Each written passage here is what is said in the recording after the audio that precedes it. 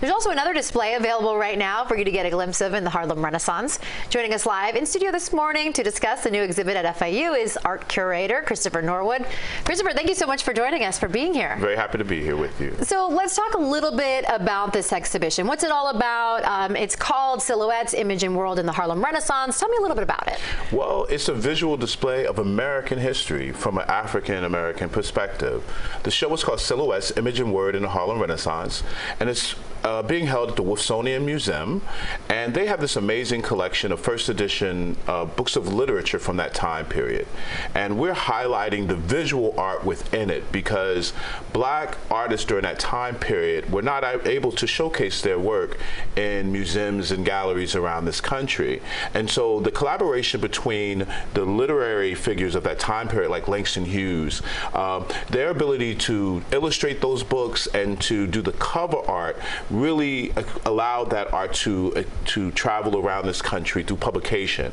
And so the show is highlighting those books, that cover art, but also paintings and sculptures representing those artists that we have on loan from amazing historically black colleges and universities like Fisk University and our very own Florida Memorial University. That's so neat. So if you want to see the exhibit, where do you go? What times is it? How much do you have to pay for tickets? How does it all work? So Smithsonian, I believe, is free for Florida residents.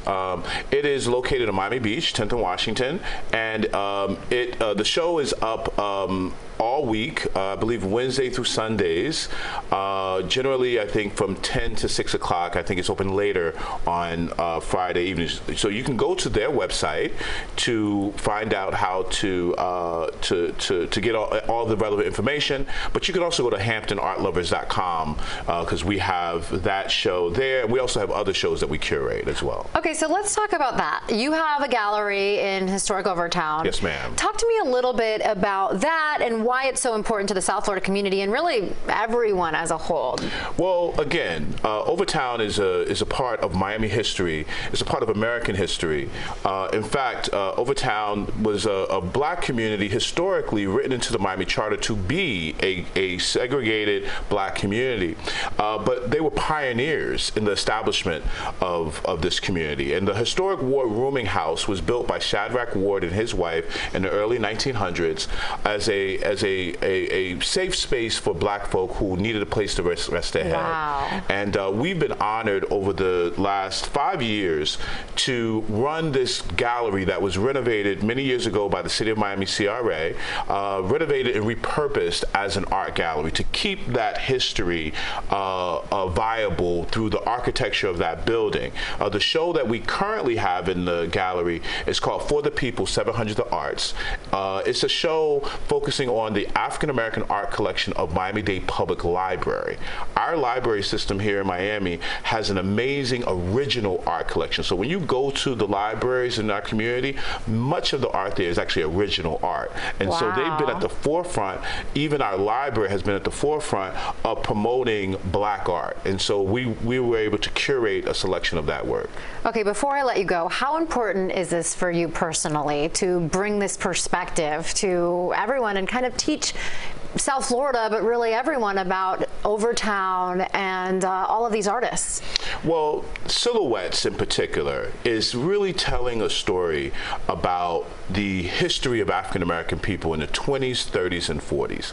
And a lot of people are not very much aware about the importance of the American Great Migration and the impact it had on the trajectory of our country. The Great Migration was the largest peacetime migration in the history of the world, where 6 million black folk moved from points south to points north.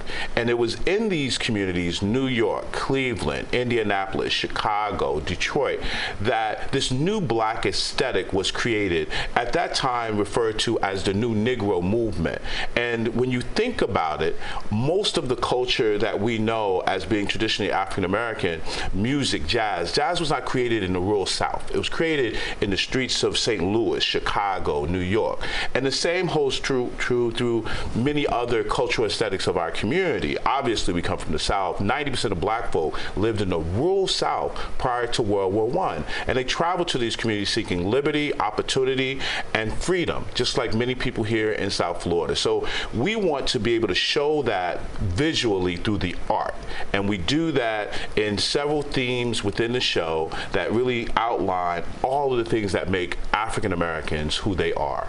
Just so important, so many lessons to be learned, and amazing artwork to look at. Christopher Norwood, thank you so much for joining us Very this happy morning. to be here. I'm very happy to see Mr. Spalding on your earlier segment with the Boy Scouts. He's an extraordinary Boy Scout leader, and it's awesome that he's now the Scoutmaster Chief. Yeah, both of you doing amazing things in our community here in South Florida. Yes.